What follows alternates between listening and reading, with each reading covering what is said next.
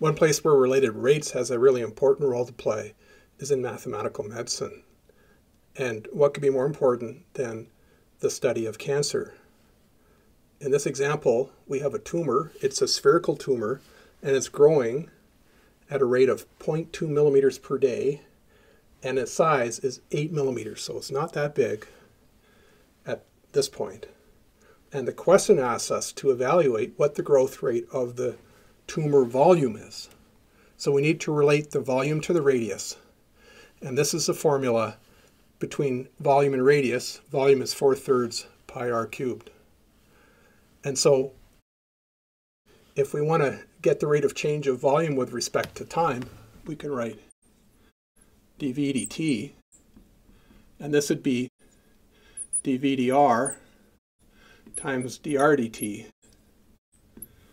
And dv dr comes from, we can use this formula here for that. So that's the derivative with respect to r of 4/3 pi r cubed.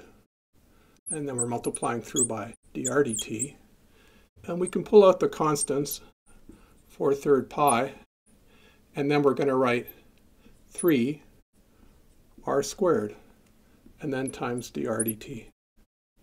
The 3's cancel nicely, and so we get 4 pi times the radius squared times dr dt.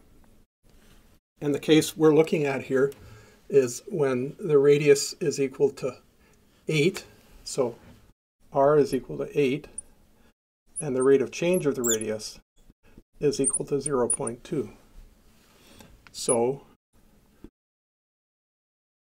for the case given,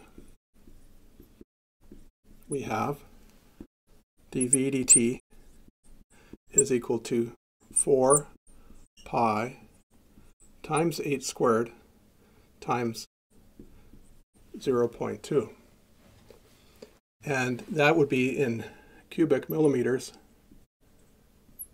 per day.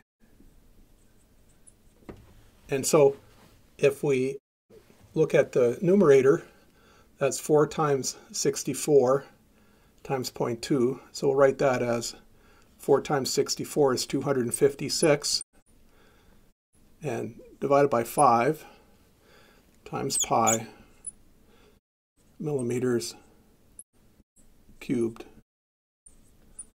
per day. And that turns out to be somewhere around 160 cubic millimeters a day.